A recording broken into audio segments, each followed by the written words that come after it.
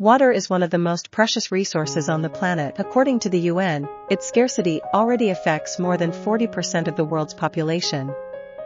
A statistic that raises alarm bells and drives the search for solutions. One of these, and one that is not entirely new, is desalination, which consists of removing the minerals, mostly salt, from seawater through physical and chemical processes. The keys for the coming years are to increase the capacity of desalination plants, while reducing their environmental impact.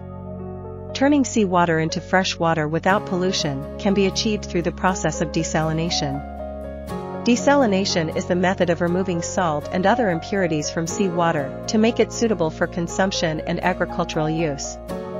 Desalination processes: reverse osmosis, solar distillation, electrodialysis, nanofiltration.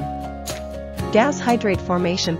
One common desalination method is distillation, where seawater is heated to create steam, which is then collected and condensed back into water, leaving the salt behind. Another method is reverse osmosis, which uses pressure to force seawater through a semi-permeable membrane, leaving the salt and impurities behind.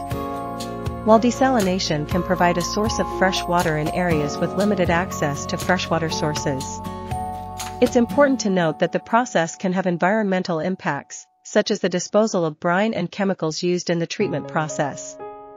Proper disposal and use of environmentally friendly desalination methods can help mitigate these impacts.